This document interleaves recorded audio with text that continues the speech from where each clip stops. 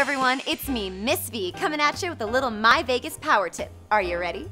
I'm going to show you how to clear your Chrome browser cache and delete cookies. How exciting is that? Okay, I know, not very exciting, but hey, it can't be all jackpots and bonus chips 24/7, right? Or could it?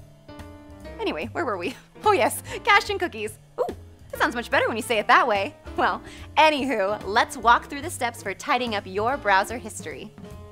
First, let's open a Chrome web browser. At the top right, you'll see 3 little dots stacked on top of each other. That's the More menu. Click that and you'll get a pop-up menu that does some cool stuff.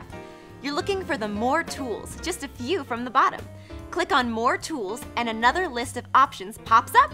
Right in the middle, you see one that says Clear Browsing Data. You'll want to set time range to all time, and then check the boxes next to cookies and other site data, and the one next to cached images and files. Then click the Clear Data button and voila! You now have yourself one squeaky clean browser. Well, I hope that was helpful, and remember, until next time, you can't win it if you don't spin it.